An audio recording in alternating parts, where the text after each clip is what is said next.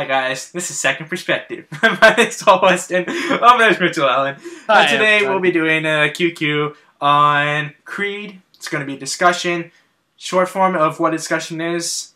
We talk about the film, we unpack it, we go, why does this work? Why doesn't this work? Why is Paul right? Why is Mitch wrong? No, just kidding. Honestly, it's usually the other way around. Yeah. Try to save your ass there, Paul. I get it. No, it's unfortunately it's usually true, but I am a very good learner. So again, we're going to be doing Creed. If you're not sure what Creed is, then stop the video, go watch it. But other than that, let's just get straight to the question for the discussion that we have, and it's basically why we think this film is a great but not transcendent film. And why don't you quickly break down what we mean by a transcendent film? Yeah, I mean, when you're watching a boxing movie, you can't help. I think at this point, as far as I know, the boxing movie, the boxing picture, as it probably was referred to a long time ago, is probably one of the earliest boxing picture. I always feel like Scorsese when I say picture. By the way, I try to say it more often just so I can do that.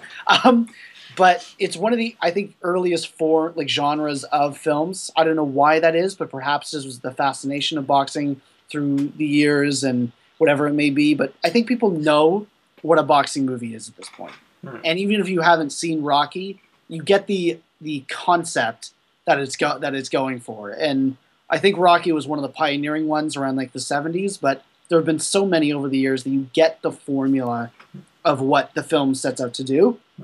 And so with a film like Creed, it has the opportunity because it's an original character. It's a different perspective on the Rocky myth. It's not Rocky's perspective. It's Creed's son. And it has this, I think, opportunity to sort of spread past the trappings of the earlier films. And I think what made Rocky 2, 3, 4, 5, and 6 not as great. I think Creed comes close to it. It does some really interesting things with the character, and it really grounds you in a new perspective. But at the same time, especially towards the end, you just know where it's going, and it doesn't surprise you or pay off in a way that makes it goes beyond what you're expecting from these films. And I guess that's just the biggest mode of disappointment, is because of even something like the opening scene, which is set in a juvenile prison, and I think is very clearly related to not only Creed's childhood as a character, but I think the childhood of a lot of African American youth, especially in troubled homes, that Adonis doesn't know his father, and he has more of a rough childhood than most. I think it's an interesting way to introduce us to these new characters by being upfront and challenging the notion of what a heroic character is in a lot of these films. So I think it is starting from an interesting place immediately, and I wonder if it could have gone further or if it does just enough to sort of set up. Where did you want it to go? It's hard to say where I wanted it to go. That's the problem, is you sort of end up no matter what ending you have to a film like this, maybe it's possible that it always ends up being sort of something that you're expecting. Essentially what Rocky did was the most interesting thing is, and you haven't seen Rocky, but essentially the ending of Rocky is almost exactly the same as the ending of this film. So Rocky, which I was told, by the way. Right. So Rocky wants to be a boxer, and he's an underdog the entire film, and nobody thinks he's going to do it. He's too sort of out of shape and not professional and so forth and so on. And then he makes it long enough in the fight to prove that he's a contender, and he still doesn't win the fight, but he essentially wins over the crowd. And so then he loses, right? He does, yes, loses. He loses in the first movie, but the crowd's cheering Rocky, Rocky, and then he yells out, which I referenced in the review. He yells out, Adrian! And then Adrian comes over, and they sort of cement their love for each other and that sort of thing. And that's the ending of the first Rocky movie, and I think it was probably one of the first boxing films in which the ending wasn't just like he won the fight and that's like the happy ending for the film. It's like an ending that meant you could still root for someone even if they're not a total winner, which I think was like part of the whole underdog story that he created. So after that, you essentially give the boxing movie 3 options to end it, right? You have it, they win the fight, they lose the fight, and it's like sad, and maybe it's a depressing film. You never know. There could be some out there. I'm sure there are. Yeah. Well, I could think of one right now. Which one, actually? I can't think of one. Spoilers. Spoiler alert. So if you don't want to do it, $1 Million Baby. Yes. I was going to say, that is like, you lose the fight and horrifying things happen. Yeah. Or, that's exactly... We'll leave it with that. Yeah. Okay, so by the way, we could maybe put up like a title card saying like spoiler done. If people are... Yeah. But essentially, the third option is this, that Rocky sort of invented or pioneered, is that you lose, but you win in a way. Like you win in the emotional battle, in a sense. And so by the end of this movie, I guess you really have those 3 to choose from. And at the end of the day, it's hard to say that I know the proper response as to how to transcend a boxing movie, but it has something to do with finding a way to end it in a more unique pattern and a more unique statement about.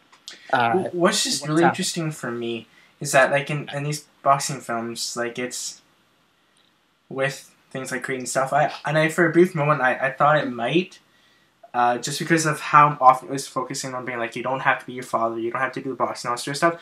I thought for a very brief moment that it was actually not going to end with a boxing fight. That he was just going to walk away from the fight, or something like that. And I feel like that actually might have been interesting, right?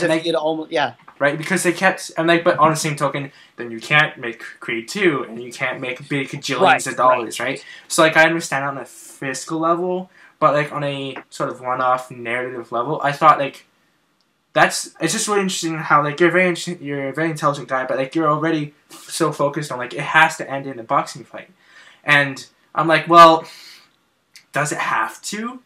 Well, 90% of the time, probably, but I feel like if you work it through the entire story, it doesn't necessarily have to end with a boxing fight.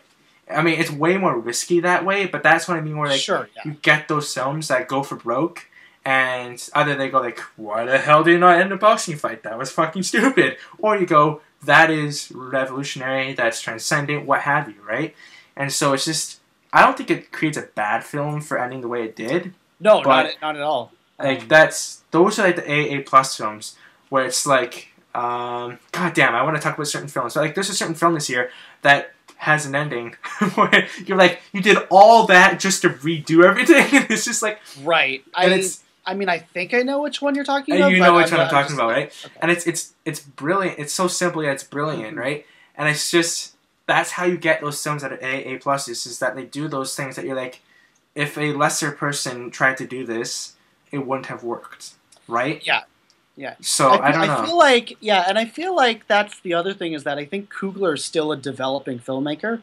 Like, I think in a good way, he's like doing really good work, and eventually, perhaps we'll see something that's like immensely excellent from him. But I still think that he might still be figuring out ways to like push back against, formula routine, but he's not fully figuring out how to like leap over it. And as you said that, I mean, the film also opens with Creed in, I want to say it's a financial or an investment office or something like that. It's something with the suit and tie. It's something with numbers and money. And so, I mean, I guess, is it possible that because it's mainstream, or a Hollywood film, that to have an ending like you're suggesting, like something that's not as satisfying in terms of boxing, but perhaps more satisfying in a character-driven way, is that something that probably couldn't have happened in that context, or is it just we don't know, or that he didn't think of it, or what do you mean? So what I'm saying is, could you have written that ending that you're saying for a Rocky movie? Like, if this weren't Rocky, if this were a boxing movie about a kid who finds an old boxing legend, Well, I mean, Yeah. that's like that would be the thing. It's like you go, okay, it's Creed, and it's just separate enough. It's a different director, it's different actor. Like you have that opening of like being different, right? But you would also end the series, right? Like because that's also true. Yeah. Right. Like you would find something being like, Rocky. Ultimately, what he does as his last hurrah is like find someone who finds his own passion, or comes to terms with these expectations that he puts on himself through the sort of idea of his father and stuff like that, right? And like they wrote it so that he likes boxing, he likes to do and all sort of stuff, right? So like you would have to do like a pretty sizable rework in the beginning because they keep saying like he wants to do boxing to prove that it's his own legacy. He can't, and that he shouldn't be because his father was knocked out. And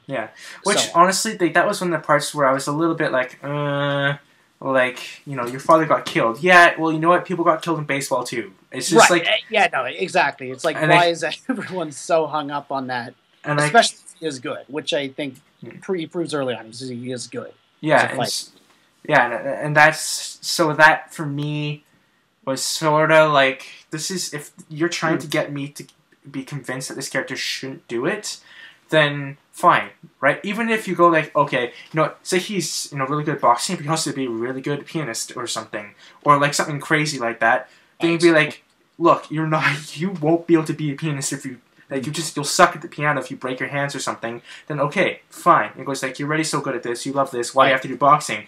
Because I have to prove myself, whatever. Then that would have been more believable for me than you can't do it because your father died and I'm not going to train you because your father died. And I'm like, you're in a room full of other boxers. That's just does not... Yeah, like all of these other people could die. Why are you beholden? Right, this guy's already shown he's more likely to kill someone else and he's going to die, right? Yeah.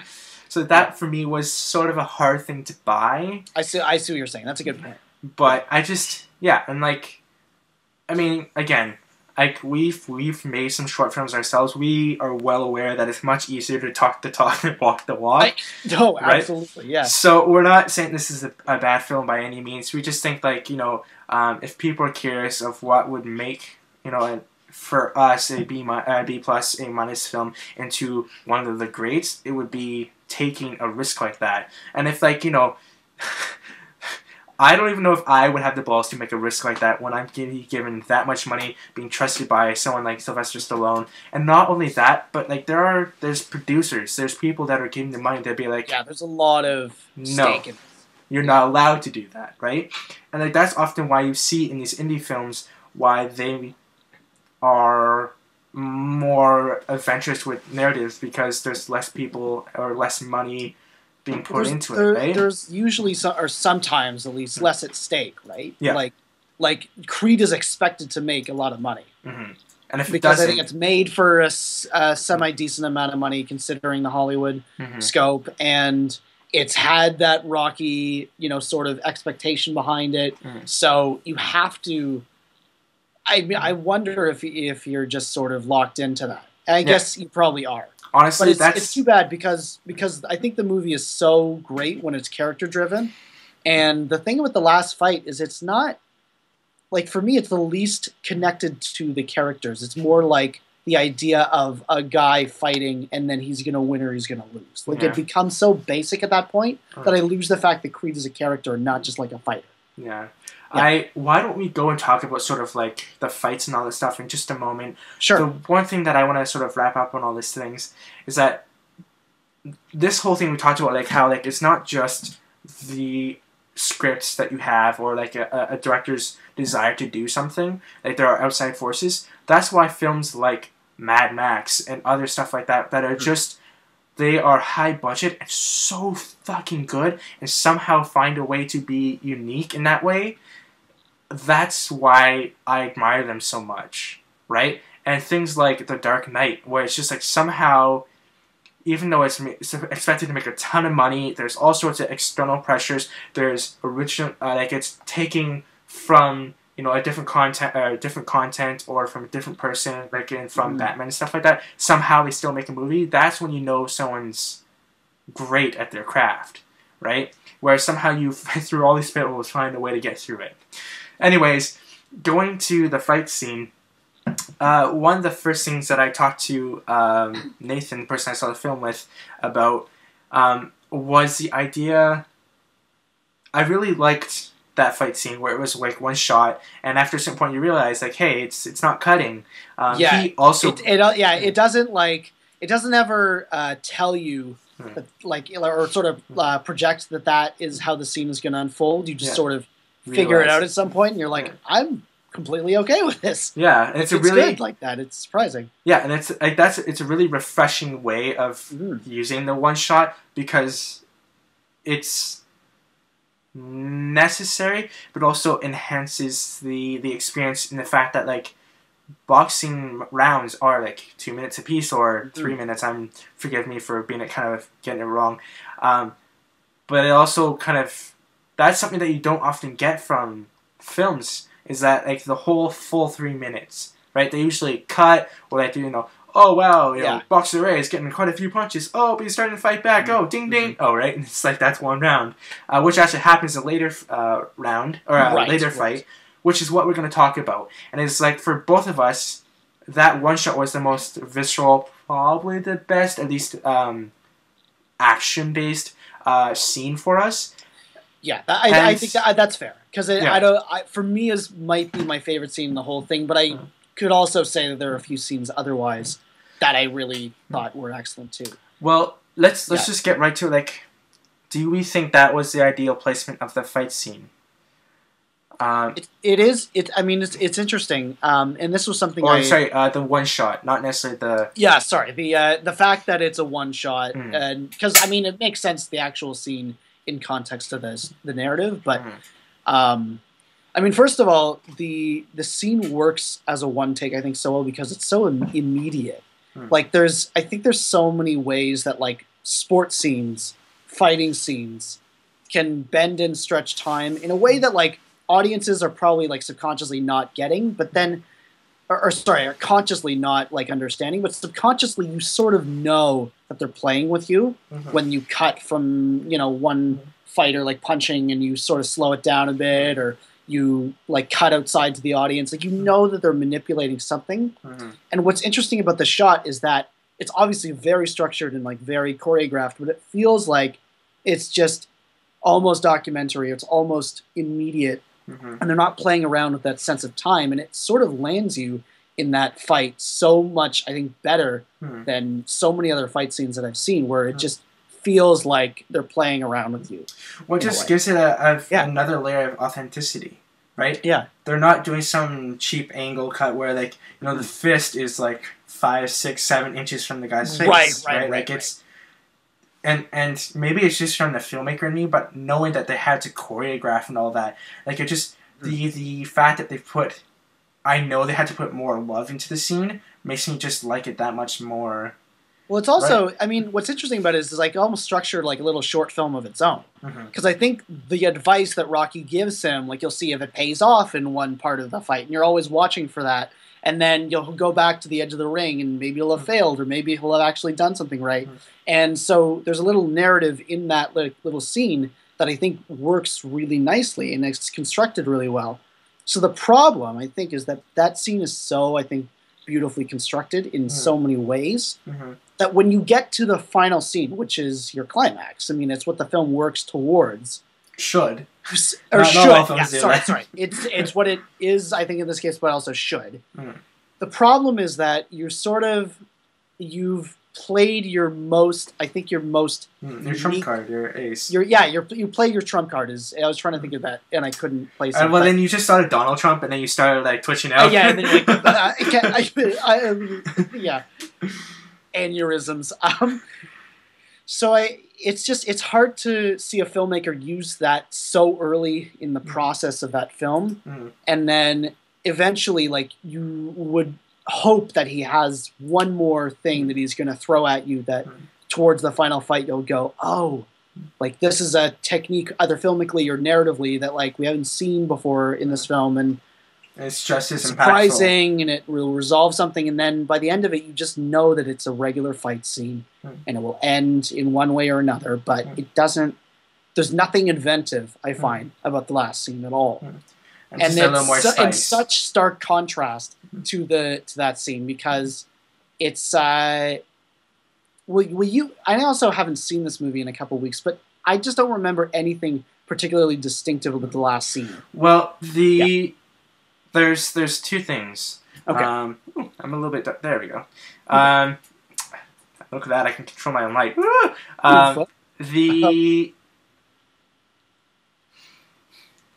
The final fight. The big thing that I remember is when he gets knocked out, and he kind of tilts over. Wasn't it a flashback? Yeah, they had a flashback. Right. And he gets up, and they say that he gets up like a man possessed.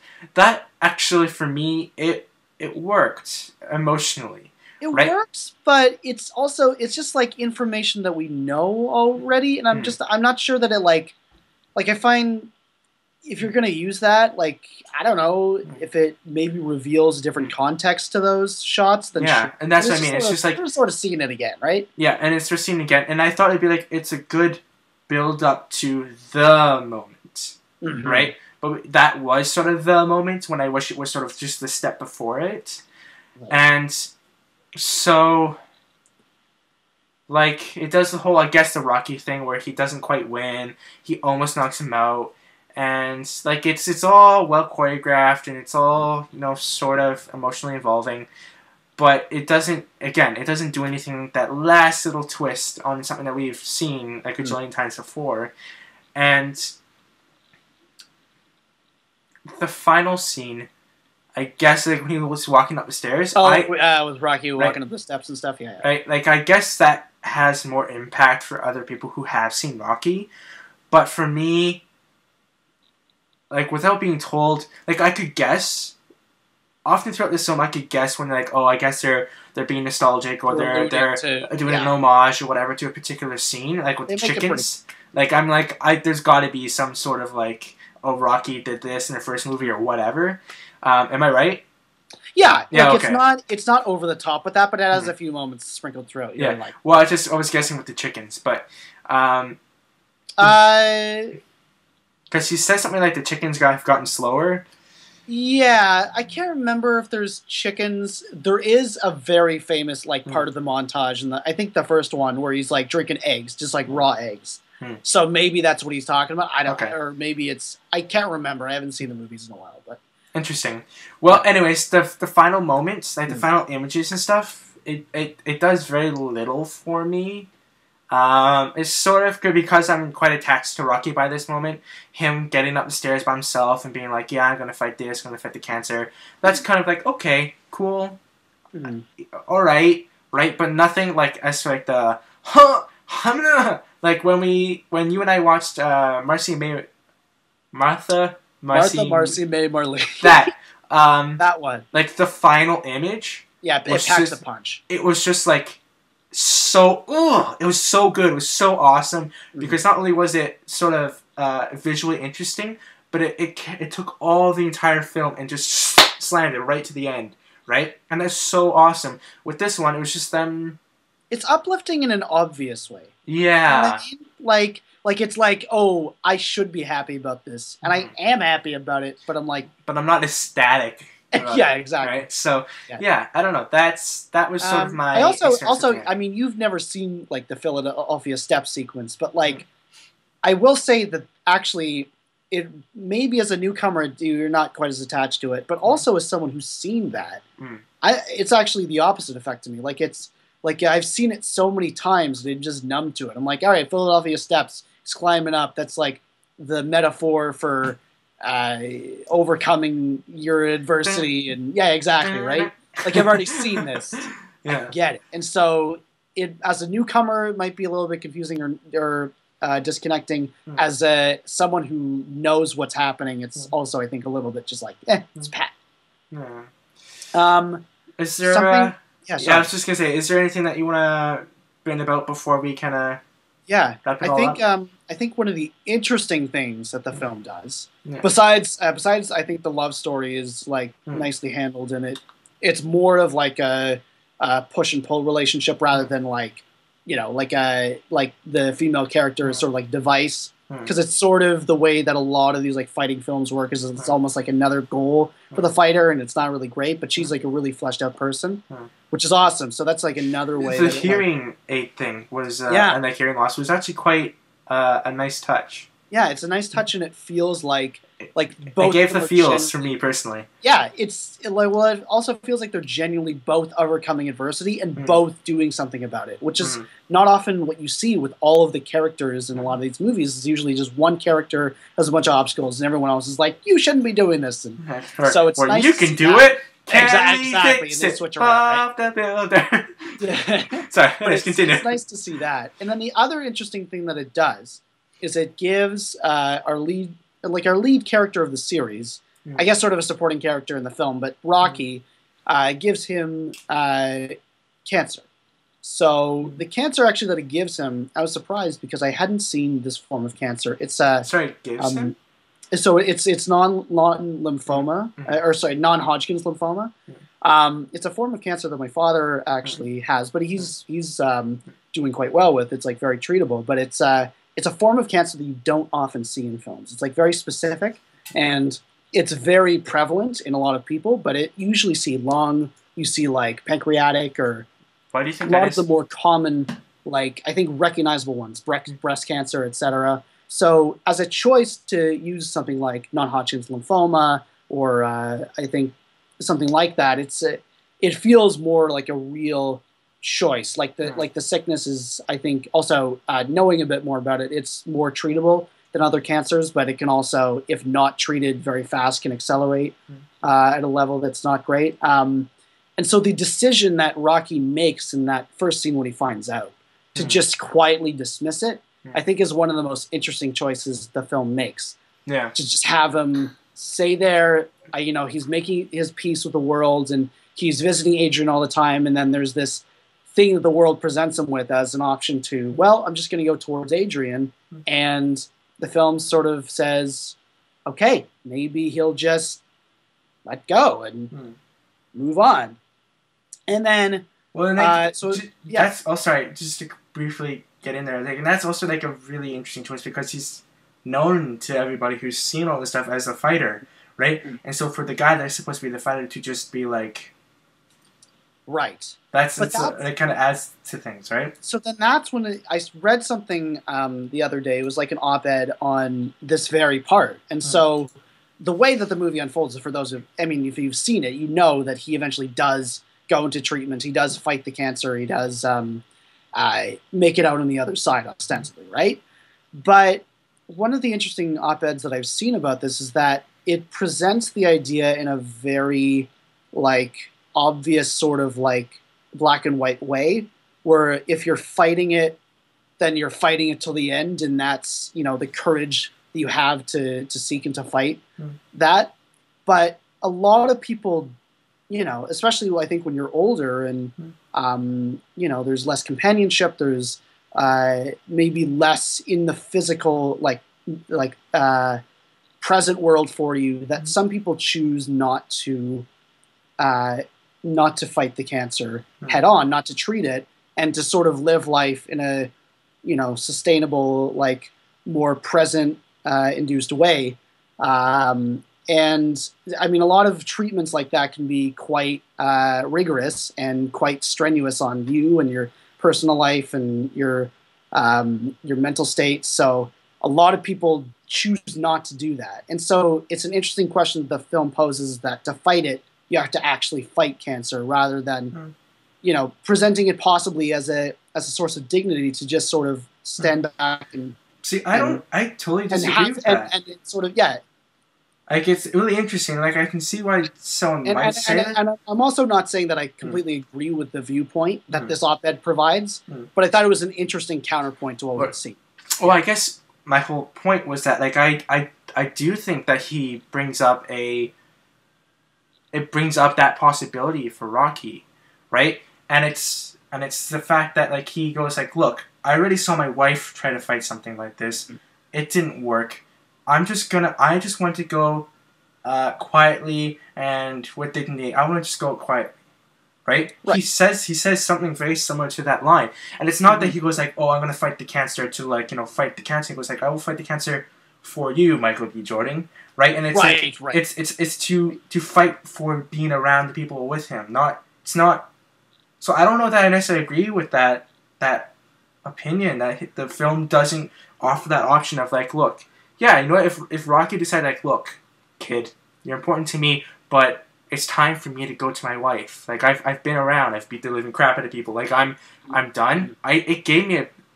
That's why that scene was so powerful for me when he was like, look, like the locker scene where he's like, look, I'm not getting treatment, right?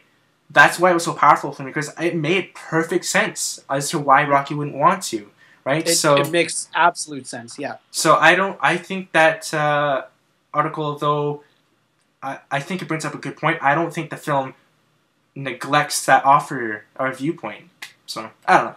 No, I also don't think it does. So the decision, it's just more interesting. So the decision that it makes to have Rocky eventually fight back, like I think it's right for the narrative. Yeah. Is it the bravest choice for the film? Like, I don't know. Maybe it's just the one that fits the best. Yeah. But it's an interesting concept to think of a film in which Rocky does pass, and then Creed has to essentially go it alone towards the end. Like, it's an interesting concept, even if it may not be the strongest. I'm gonna just talk about the one brief thing I will say is that, like, for me, often, like, the bravest choice is usually what I think is to be narratively probably the best choice or potential to be the best choice, but we don't do it. Just like we were talking about earlier in the discussion, how maybe it could have been the best choice or the most unique or film to make this have to be transcendent, or to be have him not fight. I think that's a brave choice because it could be right. I don't think necessarily a choice is brave because it's different. If it's different but it's not best narratively or it doesn't bring up new options, I don't think it's brave. I just think you're being different to be. It's just unnecessarily different. Risky, perhaps. What you're saying. Yeah, right. And it's not only that, but it's not even. I buy that. Yeah. Right. It's not even narratively proper. Right. You're making your story convoluted or something. Right. So, anyways. Anyway, it was an interesting. Yeah. It was just an an interesting thought that I saw, and I was like, okay. And I usually don't have a cohesive argument to someone's point, so I'm very happy for that. Do you have any parting points before we say goodbye to the internet? I mean, good for this movie. I think just considering it could have been a giant pile of garbage. Yeah, that's very true. It's very enjoyable to watch. It's a little on the long side too. A little bit, but it's a little on the long side, but not like terrible. But it's definitely a lot better than Beast of No Nation for you. No comment. I'll say this objectively. I enjoyed watching this a lot more than this. Fair? Is that fair? Yeah. Alright, anyways, if you're curious why we're giggling a little bit, just go watch the Beast of No Nation review, and it's definitely interesting. It's the one that we are actually the most divided on. Yeah, sure. That's you. Other than that, thanks for watching our discussion. Let us know if you think that we're totally crazy and that the film is perfect and that we're just bonkers. Let us know. I'm always up to being proven wrong, as is recorded many, many times. Other than that, this is Second Perspective. My name's Paul Weston. Over there's Mitchell Allen. And goodbye, Internet. Bye, everybody. Bye.